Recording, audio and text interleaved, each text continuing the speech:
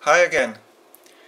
Today video will be about two new features which is added in recent firmware M4 which is released last week. It's about programming trigger functionality and about programming output voltage and current with list of values. Let's start with trigger functionality. Trigger functionality allows you to set output voltage and current on one or both channel, what is initiated with some event. We have 4 different type of trigger event. That 4 triggering source can be found under new page in system settings trigger source. We can see that we have bus, immediate, manual and pin 1. Immediate means that when init skippy command is received, that trigger will be activated. Bus, it's similar to immediate, but after init firmware will wait for another skippy command *trg. Next one, it's manual. That means that you need manually touch the screen to initiate triggering system. And pin 1, it's first digital input, which is here on the push-in connector under position 7. You need to use 7 and 8 for ground. That means that some external process can initiate changing of output voltage and or current, one or both channels. For the trigger there is some other possibility. First, it's to define the delay, how much time trigger system will wait after the trigger event is initiated. When use pin 1, we can define polarity,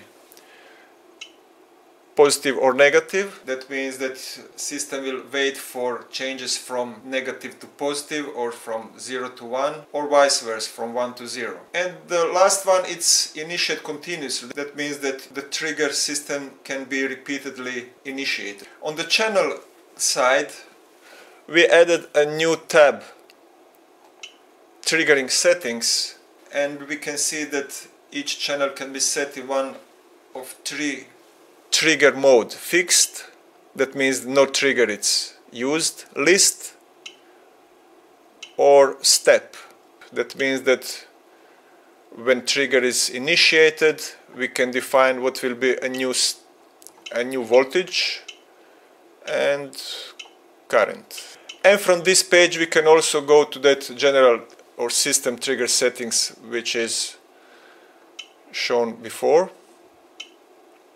Okay, and now we can see how it looks like with trigger enabled. Now when we go from off to on, now we have a new pop-up menu, and initiate trigger will means this, so that you will see that a new current and voltage is set as we defined here. Or we can go with new. Okay, once again, yes, and now we have some new values.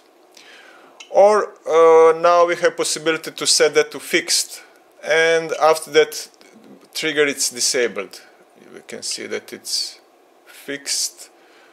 We need to go back to step to change that. Okay, let's say 40 here, 1 here. And now we can see that it's up to 40. There is some extra stuff here. For example, if I try to do this, that means that output will exceed maximum power, which is 155 watts. We'll get something like this: power limit exceeded, so we cannot continue in this condition. If we want to use a manual trigger, let's say like this. We'll see what we'll have here, and on the trigger event we can see the change. Okay, I can put it to 0, and once again it's set to triggered value, to step value. If you want to use external signal for trigger, we can do this. First I will connect that wires. Okay, and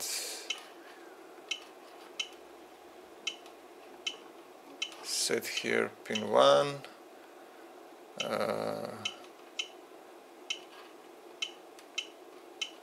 Go like this, and now on trigger we'll have again some indication that trigger is waiting, and now I just need to apply, and it's here. If we want to see how bus source works, we will need some Skippy terminal. I'll use EZ Studio Skippy Playground and make a connection.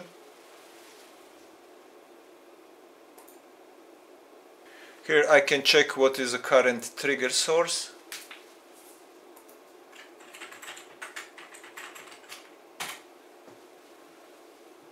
It is manual, and I need to change that to bus.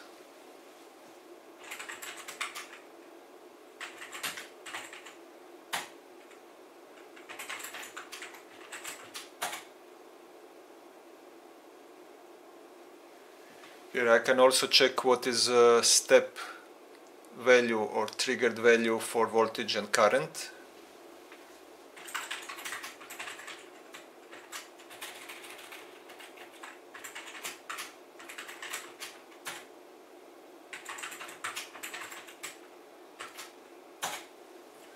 Or I can change that to something else.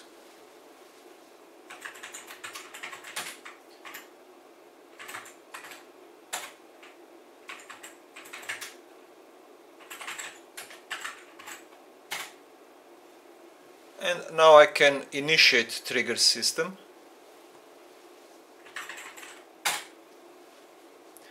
And this is visible also here, that it's waiting for trigger. And now we just need a command to start a trigger.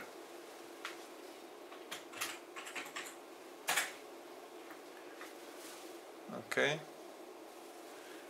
We can use the trigger when channels is also coupled, let's say in series.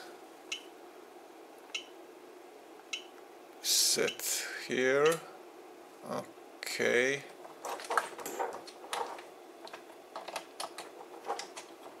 I will need another.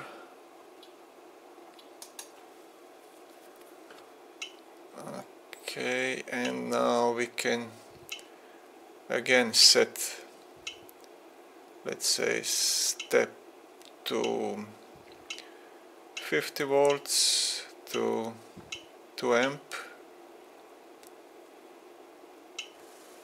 and initiate. Let's see. Okay, it's still in the bus mode. I'll change that to something else. Let's say just to immediate.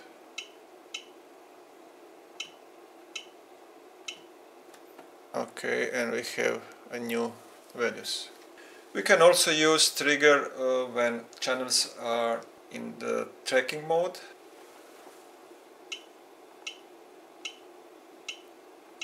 Okay, that means that both channel, it's now controlled from one place. Step, a new value could be like this for voltage, or 1 for current. Okay, we can now even use delay, like 3 seconds, to see what will happen. And when initiate a trigger